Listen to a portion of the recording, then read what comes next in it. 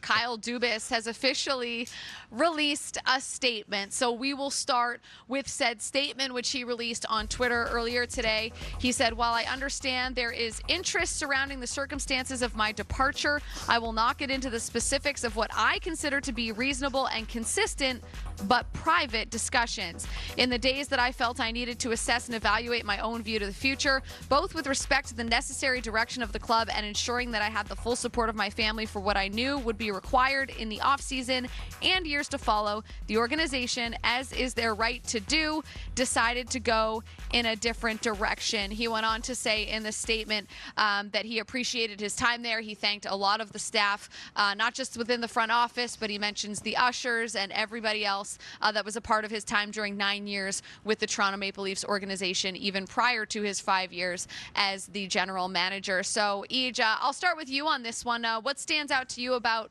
Kyle Dubas and what he had to say today in that statement? Well, I mean, he didn't really, first of all, he didn't refute anything that Brendan Shanahan said in his timeline. So I guess we're just going to have to take that as that's what happened, right? So you didn't refute, you didn't say anything was different.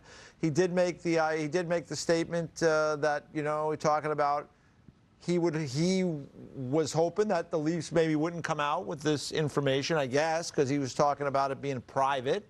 So I get that too. But I mean, at the end of the day, this is the Toronto Maple Leafs. It's a big story. And I think, again, I think it was genius for Brendan Shanahan to go through the TikTok of it, because what's going to happen? There's going to be leaks. There already are leaks, and I would say, dare say, they're from the Dubas camp about, like, well, Shanny wouldn't let us do this or do that, right? So Shanahan took complete control of the narrative, in my view, and, you know, he laid it out, and Kyle Dubas put out his statement today. He didn't refute anything, so I'm going to take it for what it is. And, you know, both sides are kind of moving on now. But, yeah, I don't know. I thought it was kind of a pretty vanilla statement.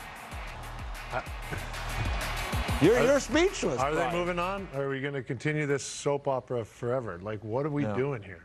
Well, why do we need to hear? Why is there a statement? Why is there even a statement from Dubas? He's obviously being interviewed elsewhere. I don't understand any of this. I don't understand. They're airing it all out. It just, I think, in my opinion, it makes the whole organization look childish. It doesn't make them look good. And I mean, I don't know. I mean, obviously, he's a brilliant hockey mind. He's sought after. He's getting interviews. Well, I don't know if it's obvious, but I mean, he's done. You know, he's a GM. He's done well. He's learned to be better. Listen, I mean, people are interested. I wouldn't build a team the way he did, but that's I'm not. I'm nowhere near that. But well, maybe it doesn't they should get you involved. No, I don't. I got, you know, I got kids. But the point I'm saying is, it doesn't make sense to me. All right, go ahead, Jackie.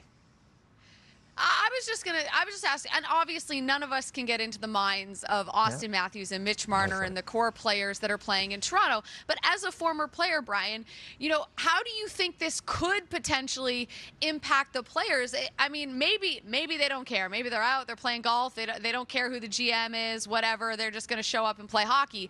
But do you think that something like this, when there's drama and obviously some sort of rift that has happened between the president and the now former general manager, with contracts looming, no move clauses kicking in on July 1st, like, do you think this impacts how the players feel, maybe even outside of the core group? I don't know. Just as a former player, do you think the guys are talking about what's going on right now? Do you think it impacts the players in any way? They're definitely talking about it on the group chat, but like, who's our personnel? who are my line mates going to be? What's our team going to look like? Who's saving the puck? Who's coaching us? That's what players care about, because they want to win. They have good players. So if you get more players that are good, or you tweak the team a little bit and you have another chance to win, that's what they want. The drama and the soap opera and the stuff that's going on upstairs, like, usually that never gets down and aired out like this. Never did on a team I was on. And, you know, they're going to have disagreements. People are going to have disagreements. I've had disagreements with coaches and management and so forth and so on, and scouts and all that. It happens. And people have different opinions, but you work through it, and you keep it in-house. This is, it's childish. I think I think they should be embarrassed. That's what I think. The whole organization should be embarrassed, because it's embarrassing. There you have it, Jackie. I thought it was a parody. I thought it was somebody, a fake Twitter with that statement, to be honest with you. Really? Huh?